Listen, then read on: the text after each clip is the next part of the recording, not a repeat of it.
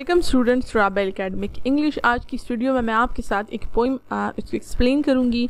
The title of the poem is I heard a fly बस when I died and this poem is written by Emily Dickinson. So let's start with the poem. ये जो poem है I heard fly बस, Emily Dickinson ने ख़ुद इसको कोई title नहीं दिया था। इनफैक्ट एमिली डिकिंसन ने अपनी ऑलमोस्ट तमाम पोम्स को जो है बग़ैर उसको कोई टाइटल नहीं दिया था। ऐसी सूरत में जब किसी भी पोइम का अगर टाइटल ना दे पोइट तो उसके फर्स्ट लाइन को जो है उसका टाइटल जो है वो कंसिडर किया जाता है और इसी नाम से जो है वो जाना जाता है। So let's start with the pome. I heard fly बस when I died. The stillness in the room was like the stillness in the air between the heaves of storm. The eyes around had wrung them dry, and breaths were gathering firm for that last onset when the king be witnessed in the room. I heard a flybus. These are two stanzas, and this poem consists of 4 stanzas. We will read the 2 more stanzas in the next slide. First, I'll explain these. I heard a flybus when I died. This is very simple. The poetess Emily Dickinson, she's a female, and the poetess said that when she died, she heard a flybus. उन्होंने एक ऐसा topic लिया है मतलब जिसके बारे में शायद किसी ने ना लिखा हो या सोचा ना हो आम शख्स ने कि इस बारे में भी पोइम लिखी जा सकती है। वो कहती है कि जब मेरी डेथ हुई, जब मेरी मौत हुई तो मैंने फ्लाई बस सुनी। The stillness in the room was like the stillness in the air. At that time when she was dying, she said that the room was very quiet. कमरे में बहुत ज़्यादा खामोशी थी। Stillness means no one was moving in the room. तो इसीलिए stillness थी तो खामोशी थी।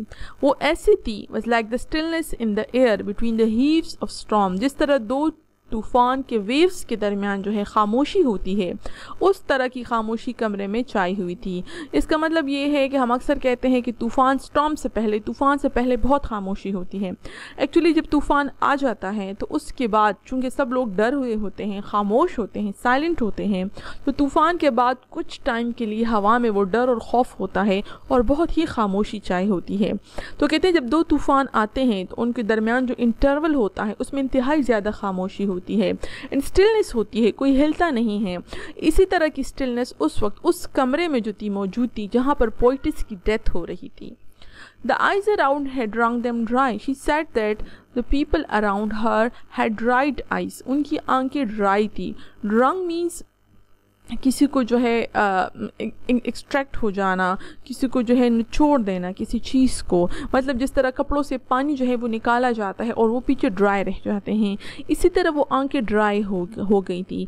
मे बी बिकॉज क्योंकि वो बहुत पोइट्स के लिए परेशान थे और वो उसके लिए रो चुके थे, क्योंकि आगे हमें बताएंगे कि दे were getting ready for her death. वो तैयार हो रहे थे मेंटली तौर पर और शायद फिज़िकली तौर पर भी उसकी डेथ के लिए।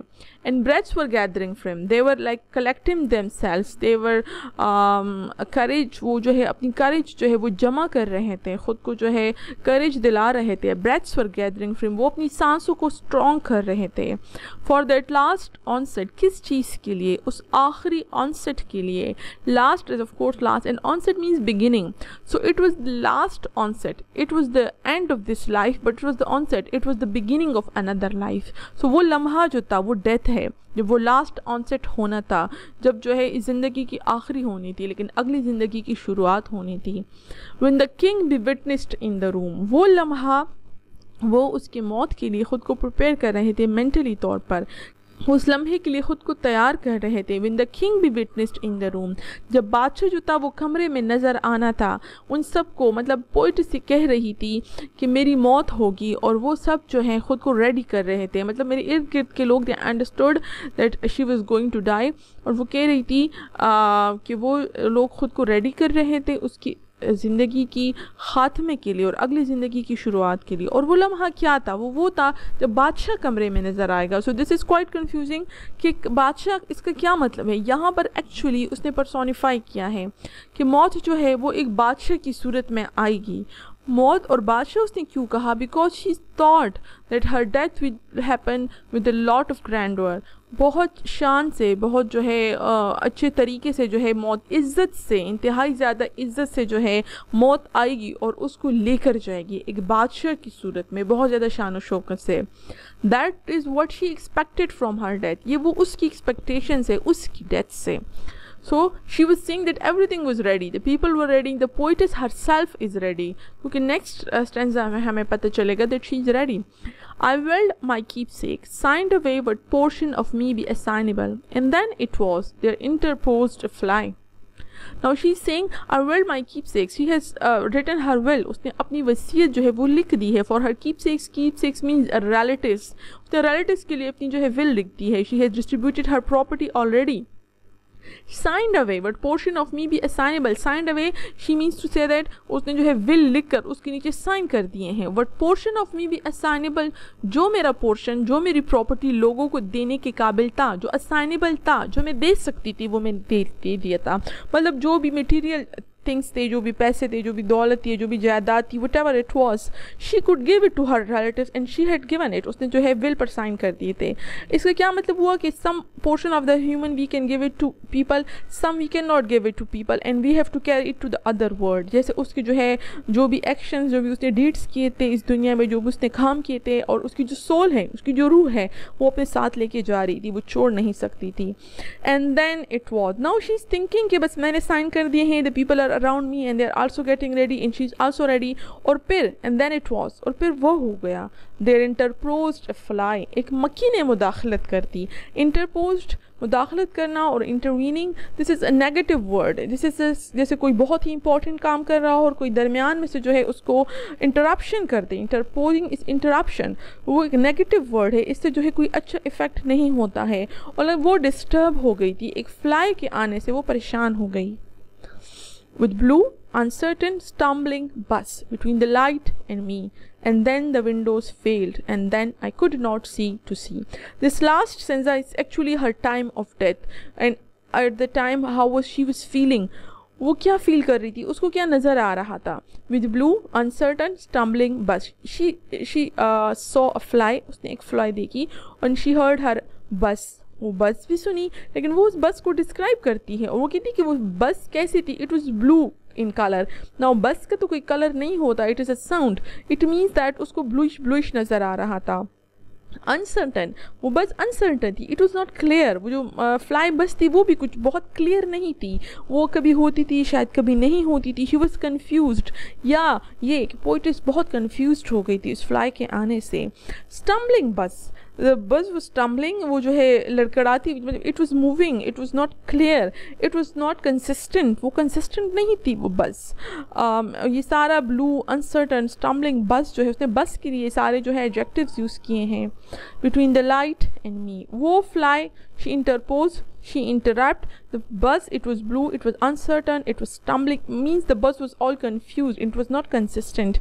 उसने जो भी बस के लिए वर्ड्स यूज़ किए हैं वो सारे नेगेटिव वर्ड्स हैं. मतलब अनसर्टन एंड स्टम्बलिंग स्पेशली, मतलब वो उसको वो बस अच्छी नहीं लगी, उसको वो फ्लाई अच्छी नहीं लगी. Between the light and me, और उसने इंटरप्शन की और वो आ गई. Between the light and me, रोशनी और मेरे दरमियान. The poet says that the fly came between light and हर, उसके और रोशनी के दरमियान आ गई. And then the Windows failed and this is the time of her death. वो कहती हैं then the Windows closed down, आंखें उसकी बंद हो गई. हेयर विंडोज मीन्स आइज, और उसकी आइज जो हैं, विंडोज जो हैं वो बंद हो गई. And then I could not C to सी, और फिर जो है I could not see anything any more. And then she couldn't see, it mean that she died at that time. So last stanza में उसने एक्सप्लेन किया है कि what did she feel at the time of her death. और ये इसमें क्या चीज़ बहुत सरप्राइजिंग है, बहुत क्या चीज़ बहुत जिस पर इंसान जो है वो हैरान हो जाता है, रीडर्स जो है वो सरप्राइज हो जाते हैं. वो ये that she was expecting a king to come. She was expecting her death, but she was expecting that the death will come in the form of a king and it will come with a lot of grandeur, और मतलब बहुत इज्जत के साथ उसको लेके जाएगी. But the death come as a fly, in the form of a fly. वो जो है एक फ्लाई की सूरत में जो है वो उसके पास आई, और फिर उसकी रूह जो है वो एक फ्लाई ले गई. सो मतलब क्या है, it means that her death was not with ग्रैंडवर, it was not with that with respect. उसको एक इंसल्टिंग जो है वो डेथ मिली.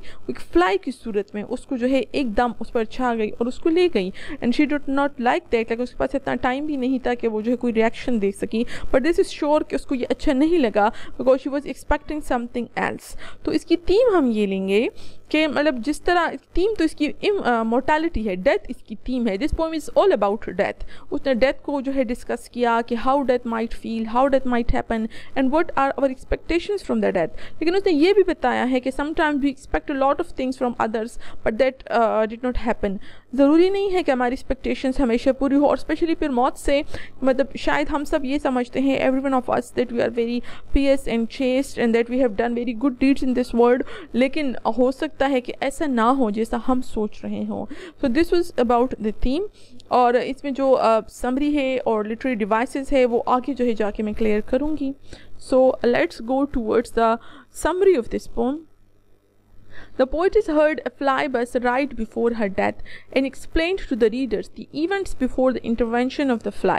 ये जो poetess है ये अपनी डेथ से ज़रा सा पहले एक फ्लाई बस सुनती है और फिर रीडर्स को बताती है कि फ्लाई की इंटरवेंशन से पहले, उसके इंटरप्शन से पहले क्या इवेंट्स हुए थे।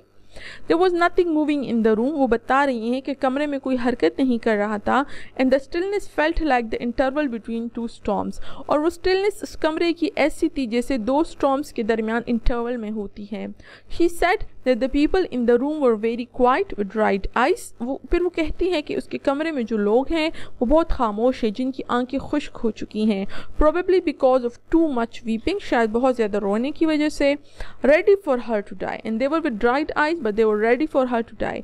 The poetess has described the death as that last onset where a king appeared to take the soul. Poetess ने death को describe किया है that it is the last onset, it is the end of this life but it is the beginning of another life, where a king appeared, and she said that a king is going to appear to take the soul, वो उसकी रूह लेगी।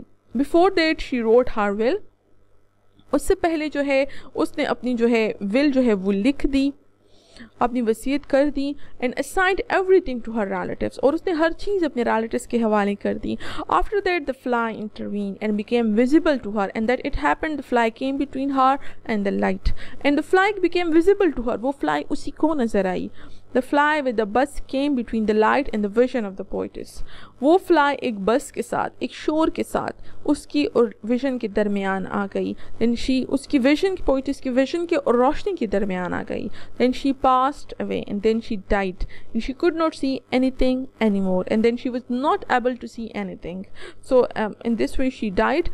This was a summary and let's discuss the theme.